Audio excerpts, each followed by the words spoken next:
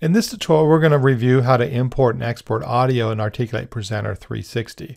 Now here's a common use case. You may hire a professional narrator to record your audio files, or you may have some audio files that you want to import. So I'm going to show you how to import those. Or you may record your audio in Articulate Presenter 360, and for whatever reason you need to export those audio files. Maybe you want to save them, so you just have them separate, or you can export them and do some post-production work and then re-import them.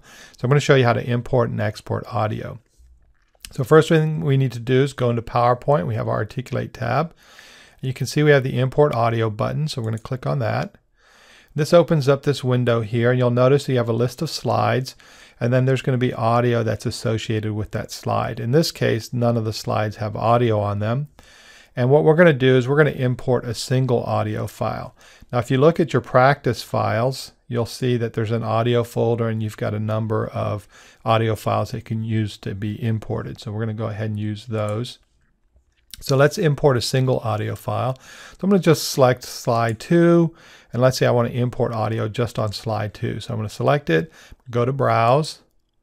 That's going to open up our folder. So I'm going to go to my practice file, and I have an audio slide 2, so I'm going to select that. I'm going to hit Open, and as you can see now, that imports the audio onto slide 2.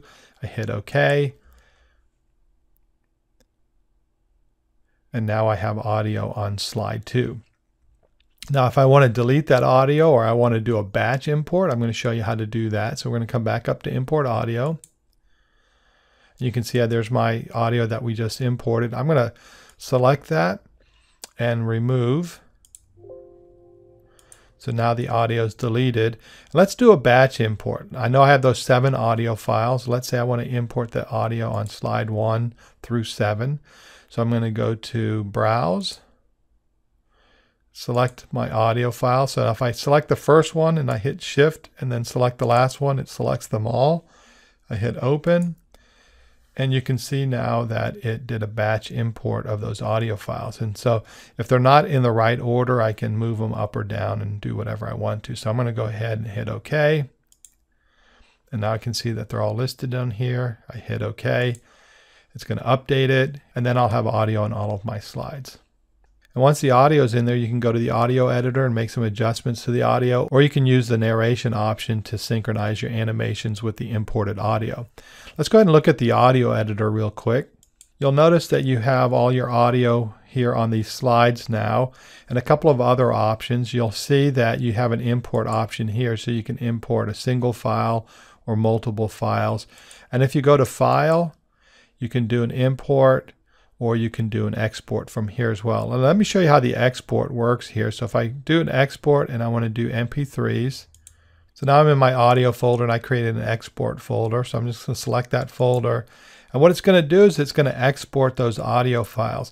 So a lot of times people will record narration in Articulate Presenter 360, but your audio is still kind of stuck inside the file. I like to export the audio, and then I just have the audio file separate. And then one of the things I really like about the export feature is that if I look inside that exported folder, you can see that not only did it export it and give me the slide numbers, but it actually gave me the slide titles. So it makes it really easy for me to locate those audio files and know exactly what slide they belong to. And that's really helpful in case I end up rearranging my slide order. The slide numbers don't make sense, but then the slide titles do. So that's how you import and export audio. So it's pretty simple. You can import single files, or you can do a batch import and bring them on multiple slides.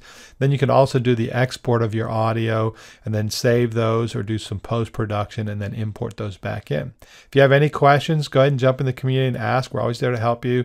And then watch the other Presenter 360 tutorials to learn more about working with the tools.